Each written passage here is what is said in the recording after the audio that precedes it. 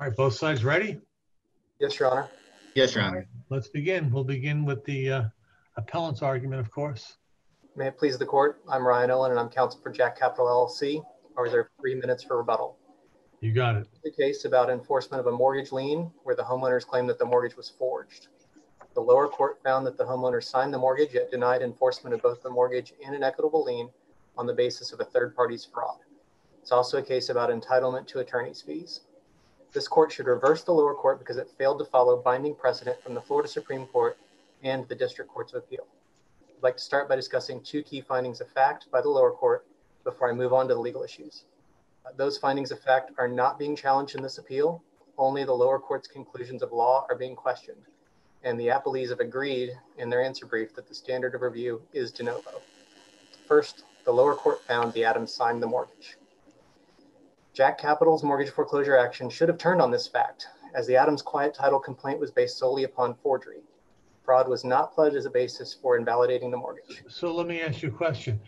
The Adams is defended solely on the basis we didn't sign the mortgage, not that someone else signed it, because I thought they alleged the alternative. We didn't sign the mortgage, therefore our signatures were forged. And then there was a forgery expert to testify that they were not forged. The Adams defended based on someone else having signed their names on the mortgage, but their testimony was that they signed it. The court. Okay, I thought that Mrs. Adams said, I didn't sign it, but Mr. Adams said, well, I might have signed it, might have been put in a big batch of papers. I might have signed, might be my signature. So Mrs. Adams signed, testified, that's my signature, but I didn't sign a mortgage. And Mr. Adams testified essentially the same thing. And the judge said, therefore, there's no forgery, but the judge gave relief on the basis of fraud that wasn't pled. The judge's final judgment doesn't use the word forgery. What the judge says, and this is in paragraph 23 of the final judgment, is that their signatures were not obtained on the mortgage knowingly, intelligently, and voluntarily. If the judge had found that they hadn't signed the mortgage, he would have stopped there. He wouldn't have used the words knowingly, intelligently, and voluntarily. Additionally, and what does that do to this proceeding? If they sign something not knowingly and intelligent, doesn't the case law still sink their ship because there's no connection with JAK Capital having knowledge of the fraud or doing anything wrong? Is that true or false? That is true, Your Honor. If the court finds that they signed it, but their signature wasn't knowingly, intelligently, voluntarily obtained, the fact that it wasn't knowingly, intelligently, and voluntarily obtained, that may make it unenforceable as to the scam artist here, for lack of a better term, who has since disappeared with the funds. Correct. And never made a payment. Erico, I think his name was. Yes, Your Honor, and that's why this court should reverse. The lower court failed to follow binding precedent from the Florida Supreme Court and the DCAs.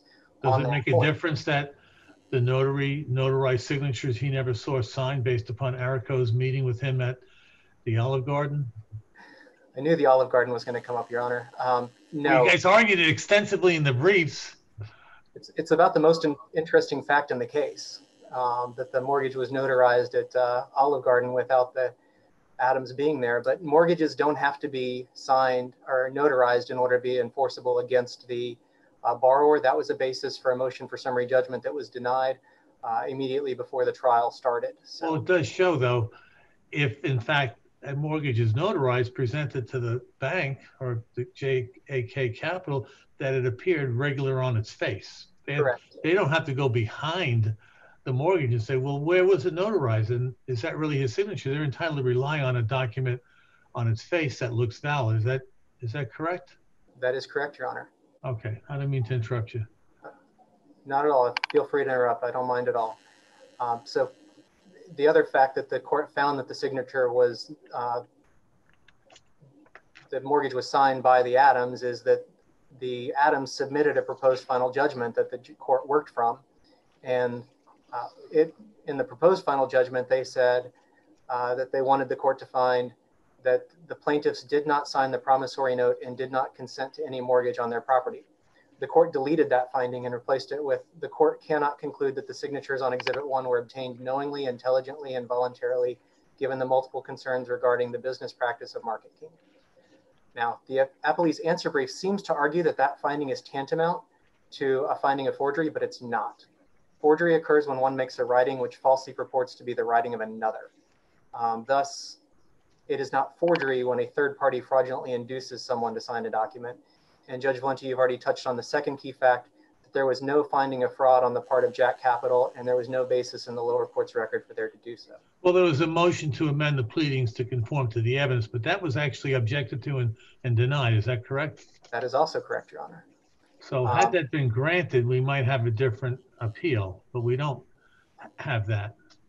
I don't think we would, Your Honor, because I don't think that when they were seeking to conform the complaint and the answer to the counterclaim to the testimony, they were seeking to add any particular fraud defense. All of the fraud that's mentioned in the answer brief was really circumstantial evidence of forgery. And but it's not fraud that would be actionable in terms of preventing a foreclosure by the third party bank here, let's say. That's correct. Because the Adamses did a preventive strike. When they found out there was a foreclosure brewing, they preemptively filed a deck action on the basis of the mortgage documents being forged, not that JAK committed some fraudulent act. It was somewhat of a belated preemptive strike, though. Well, looking at they beat into the punch in terms of a lawsuit. Right. The mortgage was placed on this property well before the action was filed, and the mortgage was placed on the property before the action, but what I meant was a foreclosure wasn't filed when they filed their deck action. Correct. The foreclosure was brought as a counterclaim. Okay. But the Adams had received a satisfaction of their prior mortgage from HSBC well before this action was filed, and they didn't bring this action until after they started receiving default notices and pre-foreclosure letters from Jack Capital. And sticking with the mortgage foreclosure action for just a moment, the facts of this case are very similar to both Barron versus Estate of Clare and Grandway Credit Corp versus Westbrook. Now, the Adams answer brief misrepresents the holding of Barron, as the court having found the mortgagor was desirous of borrowing $7,500 and therefore signed the mortgage and received the loan proceeds. That opinion explains that Mr. Clare was only desirous of a loan because he'd suffered a stroke and was being manipulated by his caretaker to borrow the money. He was an incompetent person. Correct. So it was a capacity case. But the mortgage was not voided in that case either. It wasn't a trial court, and the appellate court reversed on appeal. Yes, I understand. As the court should do in this case. And in that case, the holding of the trial court was that it could not be enforced because it was permeated by the fraud of the caretaker. And the Fourth District's basis for reversing was not only that was there no evidence that the lender participated in the fraud, but also that the trial court acted outside the pleadings by refusing to enforce the mortgage where fraud was not pled. Grandway Credit Corp is a forgery case where the borrowers or mortgagors claimed that they didn't sign it. In that case, it was another reversal because there was no competent and substantial evidence to support the trial court's finding that they didn't sign the mortgage. And the evidence that the appellate court said should have been followed was an expert testifying that they signed, their signatures on the mortgage were valid, and the fact that the documents said mortgagor within 1.5 inches of their signatures. And in this case, Exhibit 1 admitted into trial is the mortgage, and it says that it is a mortgage on the signature page. Additionally, there was a guarantee signed by the Adams. It's a single-page document that says they're guaranteeing a loan to Market King, which was Erico's company. So even if we had a higher burden of proof, I think we would fit under the Grandway Credit Corp. But in this case, we don't have that burden of proof. We're accepting the trial court's finding that they signed the mortgage. And then I'd also refer the court to the Dines case because it's substantially important because there was fraud in the inducement by the son-in-law in that case. And that was not a bar to enforcement of the mortgage. And I think the record is also clear that this was a forgery case, not a fraud case, and there were no amendments to the pleadings, and we didn't try the issue of fraud by consent. If the defendants, the Adams, who are the plaintiffs, defendants on the counterclaim, wanted to invalidate the mortgage based upon fraud, they should have pled it with specificity as required by Rule 1.120B of the Florida Rules of Civil Procedure. Did you want to talk about the equitable lien issue? I do, Your Honor. I would just point out first that if the court reverses on the issue of the mortgage being valid, you don't even reach the equitable lien. It's only a backup argument. And it's only for $15,000 and change. It's you got only a $150,000 mortgage on the line here. It is, but we also have attorney's fees on the line, so it's important for that as well. And attorney fees. Because we do have an argument for attorney's fees based upon equitable subrogation into the HSBC mortgage. And we filed a motion for attorney's fees in this case, if we win on either of these two arguments, because we would subrogate into the HSBC mortgage that has a prevailing party attorney fee provision. And under the concurring opinion in SunTrust Bank versus Riverside National Bank, and there's also an unpublished order in PNC Bank versus Cato, and I can give you the case number on that. It's 2D19-2811, where this court has previously awarded appellate attorney's fees on an equitable lien for equitable subrogation. So the lower court's basis for denying the equitable lien for equitable subrogation was that there was fraud on the part of Erico and an adequate remedy at law. And neither of those bases is valid. In fact, fraud on the part of someone to a mortgage is almost a prerequisite to equitable liens for equitable subrogation. And the leading case is Palm Beach Savings and Loan Association versus Fishbein. It's a Florida Supreme Court case where the Florida Supreme Court reversed the 4th DCA after it reversed a trial court order foreclosing an equitable lien.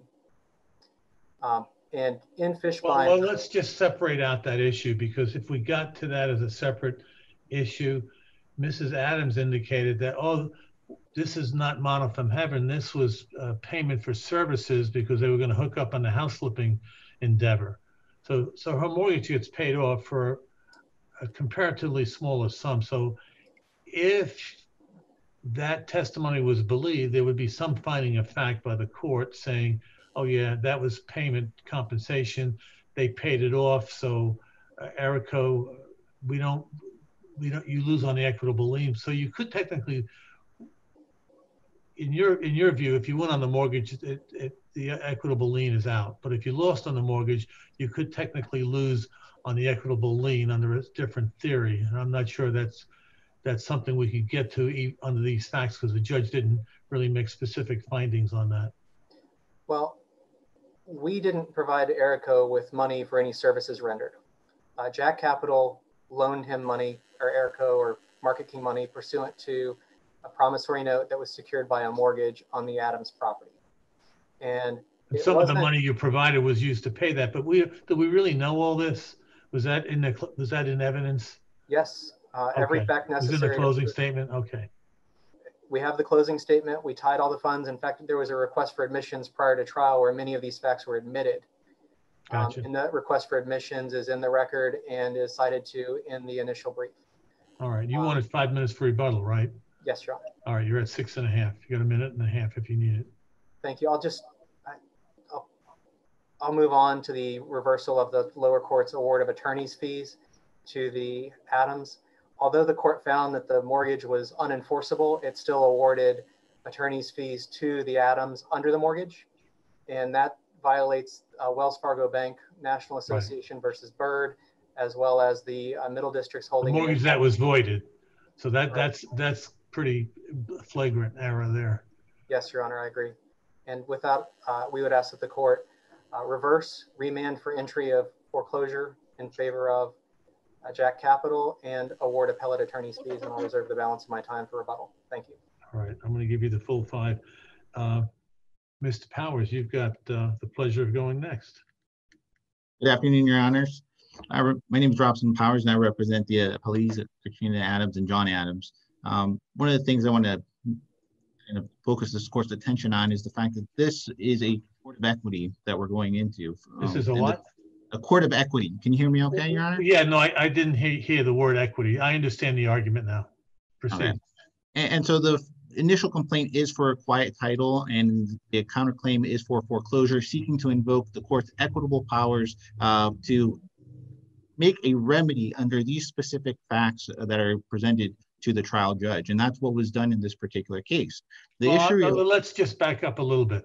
It's pretty apparent to me, having been a trial judge, that the judge didn't like what happened here. He was not a fan of the fraud that the Aricos committed. But you can't make something factually different than what occurred. He didn't find fraud by JAK Capital. He found no wrongdoing by JA Capital. He didn't even find a right to inquire further by JA Capital. The fraud was committed by Arico, and then there was that little notary party at the Olive Garden. But I'm not sure a court of equity can do equity to the people that were harmed by Arico by taking it out of the hide of Jack Capital. And that's, to me, the judge is what they did here. And I don't see the connection without Jack doing something wrong. So you got to tell me what they did wrong, not that this whole thing stinks and it's inequitable, because it is. Very well, Your Honor. The specific finding from the trial judge is contained in paragraph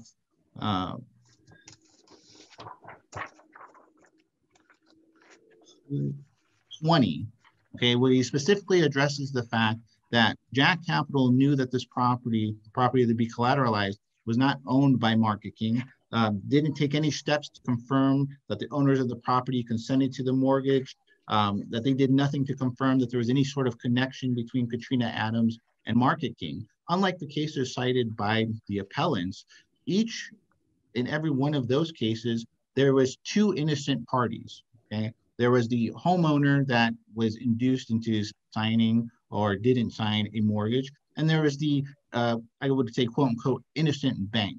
We don't have that in this particular case. The distinction in this particular case, especially compared with the Dines decision, was that there was fault placed squarely on the part of the bank in this particular case. They don't come in here with fully unclean hands, okay? They come in here with fault, okay, that the trial court was aware of, because Thomas Arico signed the promissory note, didn't own the property, and then they loaned him $150,000 without more, okay, without any additional information, any sort of connection, even any correspondence between them and the actual mortgage, which would have been the Adamses.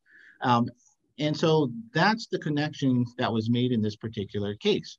So the fraud and the forgery were pled, okay? They were all issues that were brought before the court.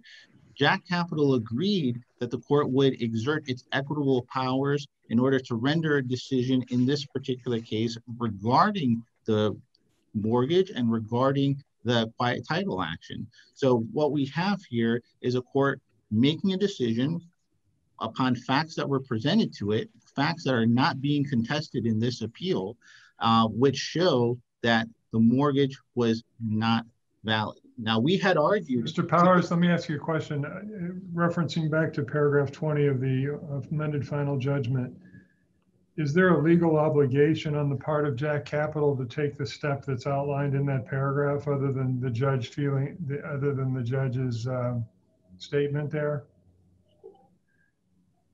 In other words, the judge says that they took no steps to confirm that the owners of the property consented to the mortgage. Is that something that's required of a lender?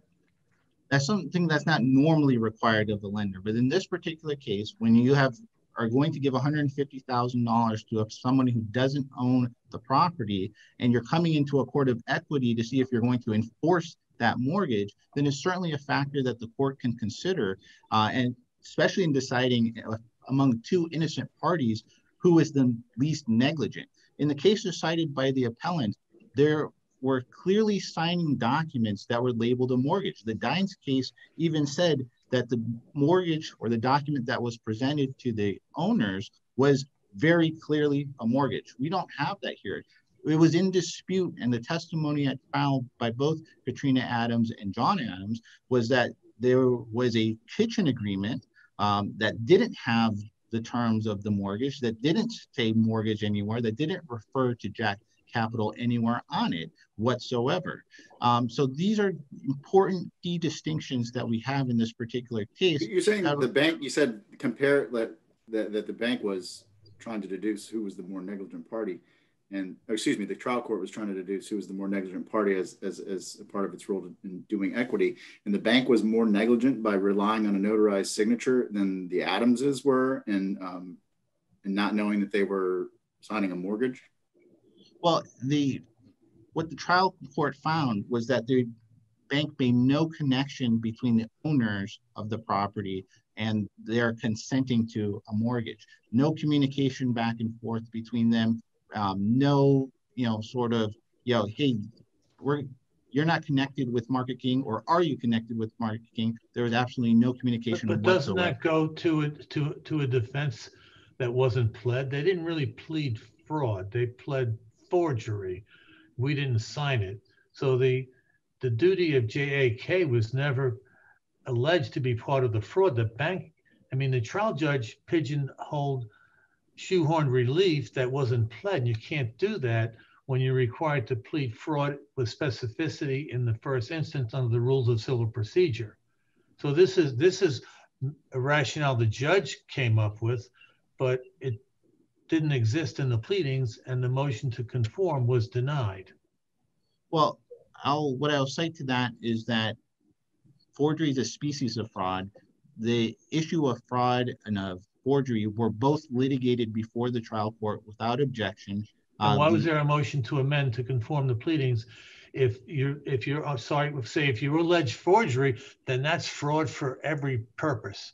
Specificity requires more than saying, I didn't sign something, and therefore it's open season on every form of fraud. I don't see the rule allowing that.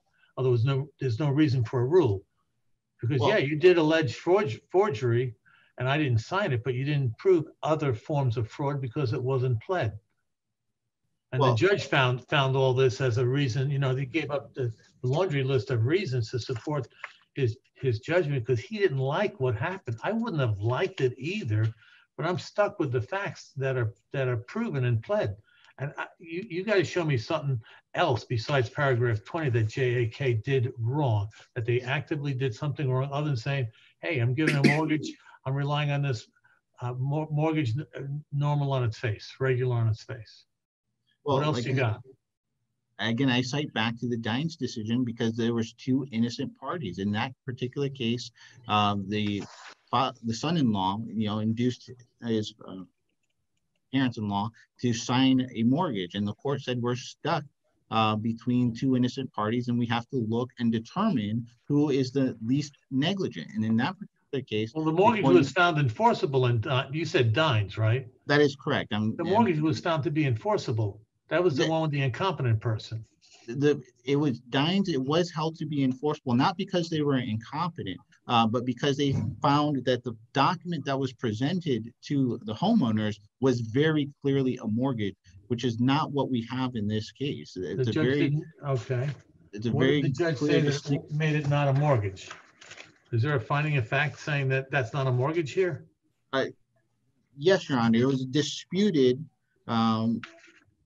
Just tell me the paragraph number. There's 26. Let me get that for you. Because basically it's some sort of a second paragraph, something. Paragraph 10. All right, let me get the 10. Where the court says Exhibit 1 is entitled Mortgage and Security Agreement on its face, wherein the mortgager, Katrina Adams, joined by her husband, John Adams, agrees to a mortgage with mortgagee Jack Capital LLC. Right, and Mr. Adams disputes that these details were present at the time of the purported signing. And what does the judge say? And I believe them over Jack Capital. How is that relevant? That's just a statement of testimony. That's like a transcript. That doesn't move the ball forward in my mind. Well, I think where the ball is moved forward, Your Honor, is that the guilt and fault of Jack Capital in not pursuing and not determining that the owners actually consented to the property. That's found within the four corners of the amended judgment. That's found within the testimony that was presented to the trial court. And the Adamses are the least are the most innocent parties in all of this and shouldn't be held responsible for a $150,000 mortgage that they did not consent to. Well, They did we have to go back to the origins of this a little bit too, though, right? Because I mean, Katrina Adams wanted to get into business with Mr. Enrico. It wasn't like she was duped into this by him. She trusted him, and that was to her downfall, to her detriment. But she wanted to do business with him, wanted to flip houses with him, and she understood that that would require documents and money and whatnot. And it was a business relationship that she put her trust in him, and then he double-crossed her. Well, I would agree that they were looking to enter into a business relationship, but the specific finding of the court was that Katrina Adams did not knowingly give any information for the purpose of placing a mortgage on her homestead property. In fact, repeatedly during the trial, of the 2-day trial, and in the final judgment itself, it's repeated that there was never an intent to place a mortgage on the homestead property. And so what happened subsequent in terms of the giving of the information was because of Thomas Errico and his deceit. If the court would permit, I can, speak a little bit about the equitable lien argument. Well, he did mention it. You can go there. Thank you, Your Honor. The reason that an equitable lien fails in this particular case is, one, there's an adequate remedy at law. There's a promissory note signed by Thomas Errico in the file for $150,000. They can certainly pursue the promissory note. Does the unjust enrichment of the Adamses obviate the need to consider the consequence of an adequate remedy at law? Well, and I'm glad you asked that question, because we don't consider that to be an unjust enrichment. Okay, the testimony at trial and the finding from the trial court in paragraph 12 of the final judgment was that Katrina Adams was anticipated to being compensated for the work and services that were performed for her for Market King, okay? And they were waiting for that money to come in. She has just been paid the monies that were due to her, okay? This isn't a situation where she's unjustly enriched. Is that a finding, or is it a record evidence that was why it was paid off?